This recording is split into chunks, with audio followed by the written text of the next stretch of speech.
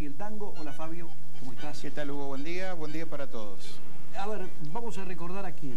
Vamos a recordar, vamos a hacer esta introducción primero, vamos a recordar los últimos grandes que están quedando de la historia tanguística. Lamentablemente las últimas orquestas que siguen desde la década dorada del tango y siguen actualmente tocando. Estás hablando de Leopoldo Federico, por ejemplo. Exactamente, a Leopoldo Federico, que sigue actualmente, hace 50 años ininterrumpidos que está con su orquesta, porque recordemos que Leopoldo Federico empezó con su orquesta gracias a Julio Sosa, que lo pidió como acompañante de Julio Sosa cuando era solista. Esos fragmentos de películas que vemos de Julio Sosa, allí forma la orquesta a pedido de Julio Sosa, el maestro Leopoldo Federico, que nunca se imaginó que iba a ser director de orquesta. Pues él siguió hasta el día de hoy, sigue tocando y cantando, el cantor que reemplazó, entre comillas, a Julio Sosa, que es un gran cantor como Carlos Gari. Y quiero recordar esto también porque hoy vamos a escuchar el tango Alma de Bohemio. Y una pequeña reseña vamos a hacer de este tangazo, uno de los tangos más pedidos, más solicitados, que tiene justamente la música ciudadana y que dejaron huellas. ¿Por qué digo esto? Porque Roberto Rufino, en la orquesta de Carlos Di Sarli, hace un tango espectacular, una versión espectacular de este tango, Alma de Bohemio. Y un día falta al ensayo de Carlos Di Sarli por razones particulares y lo graba, lo canta, nada más ni nada menos que el querido Alberto Podestá, donde hace una creación inolvidable, la máxima de todos los tiempos, como es Alma de Bohemio.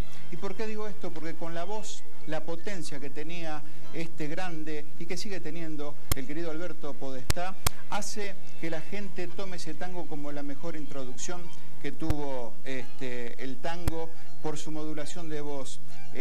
Así que hoy vamos a recordar, en honor a esos grandes que están haciendo historia y siguen haciendo historia, los vamos a recordar a Leopoldo Federico con este Alma de Bohemio y este cantorazo con plena vigencia. Nos emociona Carlos Gari y Leopoldo Federico.